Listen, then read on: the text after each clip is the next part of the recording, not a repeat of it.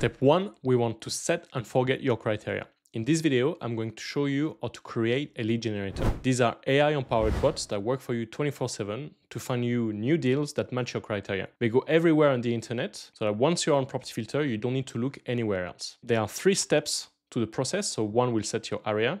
Secondly, we'll look at the strategy filters. And third, we give your lead generator a name.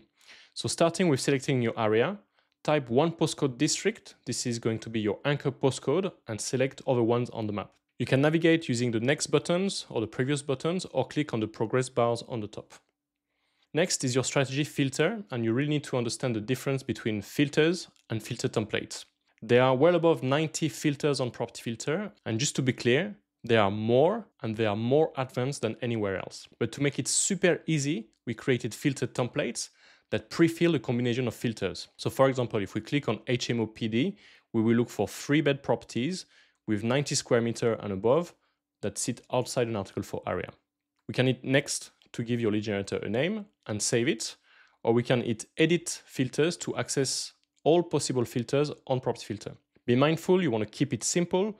Don't be that person looking for a 6-bed freehold flat on the Isle of Skye, for example, because as you know, it won't work. And don't worry, you can always edit things later. I'll show you exactly how to do that. So it's super easy, and you have access to the dedicated videos for each strategy. I'll link below if you want more details on these. And if you've got any doubt, you can always reset things by clicking reset just here. Now, third step, give your lead generator a name that describes your strategy and hit the save button.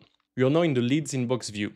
Here, if you want, and I'd suggest you do, you can further filter beyond the template or simply to fine-tune your criteria. Just hit the magnifier glass here and pull the filter sidebar.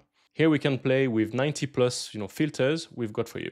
You can edit any filters and then hit the search button to refresh your results. And you can save the lead generator if you want to keep the criteria going forward.